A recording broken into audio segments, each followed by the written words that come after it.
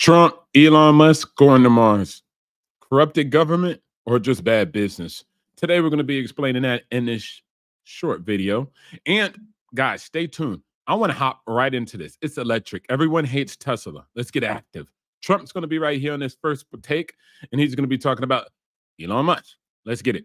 The world in space. Remember, I did Space Force. I did that. I rebuilt the military. I did a lot. But we have Space Force, first time in 79 years since Air Force. First time, think of it, Space Force. And now we're leading in space over Russia and China. They were killing us when I took over, and now we're leading. But military, we're going to reach, and it's my plan. I'll talk to Elon. Elon, get those rocket ships going because Elon's the man. He's the man with the master plan. He's the guy with the sauce. Yes, we were lagging behind Russia. We were lagging behind China. Elon went to Russia to buy IBCMs from Russia.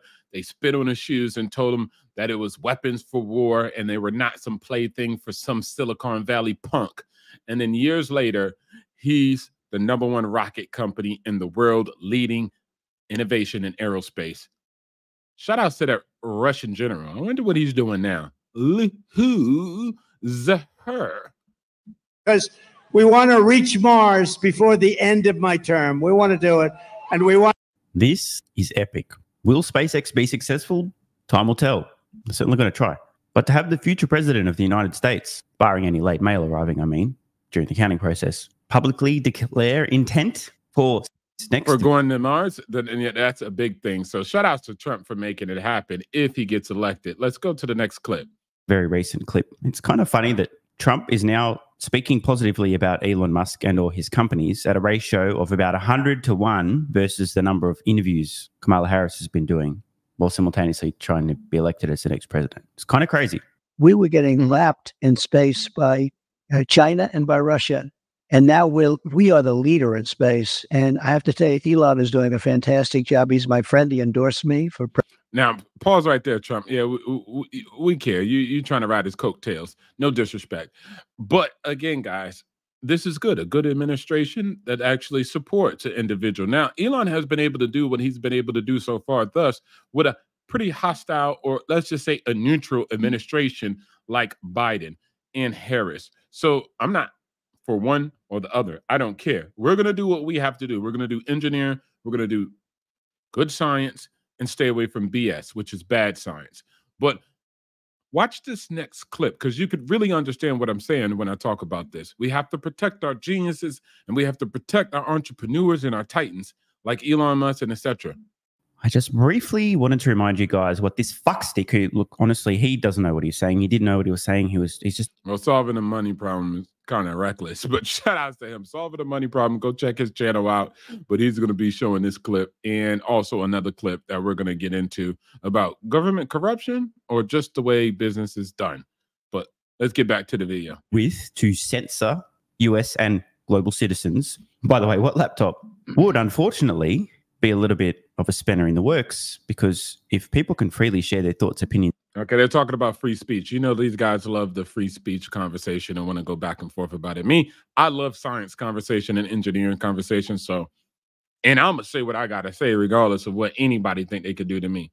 But let's get cracking. Let's get Biden in here so he could say what he's got to say. Come on, Solvin. Say, following Musk's acquisition of Twitter, now X. And then they'll see if any actions subsequent to these comments align with what was said. I think that Elon Musk's cooperation and or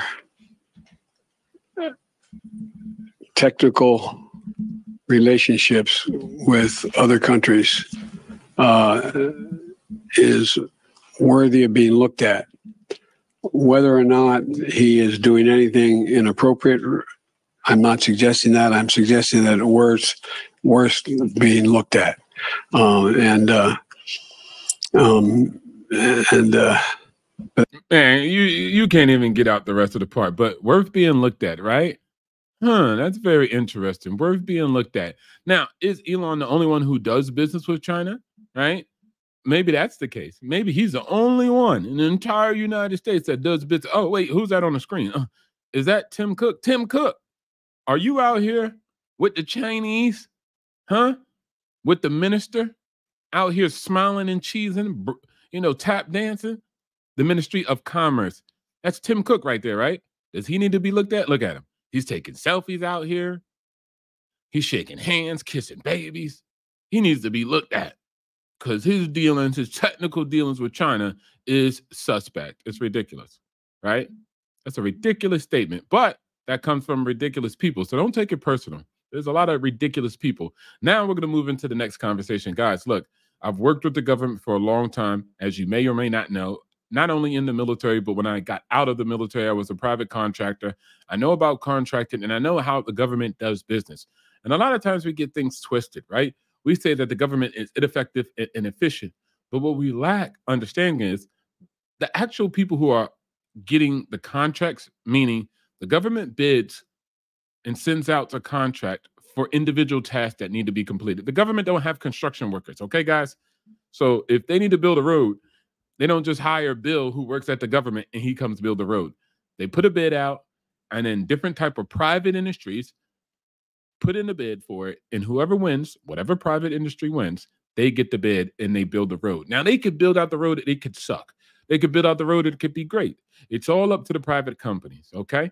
And the same thing is happening when we have a lot of money that goes into infrastructure bills. There are companies who win the awards and don't complete the task. Those are private entities and companies, right? The government is not out here building charging networks. It's a private company that does it. And that private company can fumble the rock.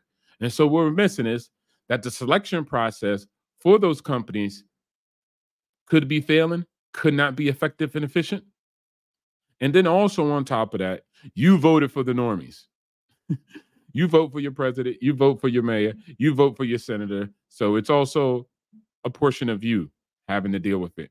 And when we deal with aerospace and we're talking about SpaceX, right? That's a private company that got a contract from the government and they selected SpaceX. And when they made that decision, they selected a good company. And that good company has been able to do great. But when they selected a company called Boeing, no disrespect, Boeing, but you got astronauts laud. Hey, look, salute to you and thank you for your service. You did a lot for the country, but now you're just fumbling the rock. You have to move out the way for a bit, okay? Now, they're going to get into the conversation. I'm allow them to start talking and me get off the pulpit. All right, let's get it. Which is paradoxically is our next story. So let's go for it. In related news of our government burning our money, rural broadband and EV charging, $42 billion and $7.5 billion, almost $50 billion combined. Let's just go over these two programs real quickly here. Both were part of the $1.2 trillion infrastructure bill in 2021. $42 billion carved out to provide high-speed internet to people living on farms in rural locations. $7.5 billion carved out to build 500,000 EV chargers over 10 years. It's been 1,000 days since the bill was passed, so let's check on the progress. 0 people have been connected, according to FCC Commissioner Brendan Carr. FCC Commissioner, okay? Not a normie, not a rando, somebody who's important. Let's continue. 0 people have been connected to the internet, not one home, not one business, none, nada. 1,037 days. And 8 EV chargers have been built as of May, according to Auto Week magazine. What's even crazier. So that's pretty crazy, right? $7.5 billion in government cash only built 8 EV chargers in 2.5 years. And that's a misleading title. It's the private sector that did it. The government didn't build out the EV chargers. And while the private sector builds hundreds of public chargers, the government spends billions of dollars for just a handful of charging stations. Again, the government sent the money to private companies, and those private companies fumbled the rock, okay?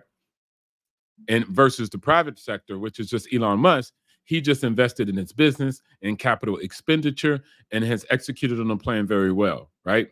If they would have selected Tesla to build out the charging stations, then it would have been different, but they didn't. Private industry already solved these problems. United Airlines just announced they're putting Starlink on 1,000 of their planes, and they're going to offer it for free. And Starlink now has 2,500 planes under contract with a bunch of other airlines. And in the second half of 2023 alone, the private sector built over 1,000 charging stations in the U.S. These are two problems that have already been solved.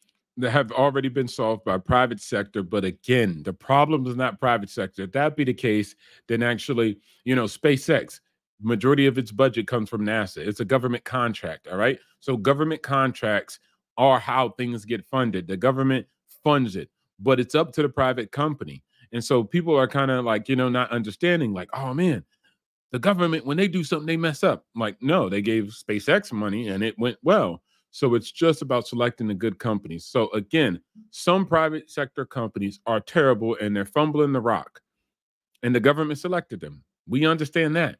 But at the end of the day, you guys don't understand the part that comes into play. It is the private sector. The government didn't fumble the rock because they don't have any charger network stations. They don't have no vendors, suppliers. So it's all private sector. So we really have to look at the private companies that are fumbling the rock, and those guys need to be banned. For sure, for sure. More than 1,000 new EV stations have come online in the U.S. since summer, and then fast charging infrastructure for electric cars grew by 16% in a half of a year in 2023. That's before federal spending even kicks in. So whatever companies that executed that, those companies need to be highlighted and targeted, and the government needs to select those individuals. But it's also up to normies to actually make the correlation and then demand those companies to get selected, okay? So you guys have an actual horse in the race. But when you sit back and just think, well, leave it to the private sector, which is interesting and they could do, but the government still has other things that it bids and allows the private sector to do. It is not the government that's technically or necessarily building these things out. It's the private sector. And those individuals that they select have been terrible at it. Just like they have selected Boeing and General Dynamics for a long time, and they have been terrible in aerospace and in progression. They've just been sucking up the cash. And so SpaceX came in and innovated and changed the game. But SpaceX, the government selected them, and that was a good choice. And the contracts they gave to SpaceX was a good choice. And even with Boeing and General Dynamics disputing the award that was given to SpaceX, the government doubled down and still gave it to SpaceX. So that's when they make good decisions. So basically, the government has to give the contracts to the private sector, specifically the companies that are executing on those game plans. And once they do that, with the people demanding such things, because they're observant and keeping track of it, you having babies and having them go to work is not an excuse for you not to take responsibility of your community and your nation. Ask what your country cannot do for you, but what you could do for your country, and pay the attention. Shout outs to everyone at Everyone Hates Tesla. It's electric. I see you guys at the next one. Like, share, subscribe, and click the notification bell so you can get this hot ether. Remember, if it's dealing with Tesla, it's electric. Boogie, woogie, woogie.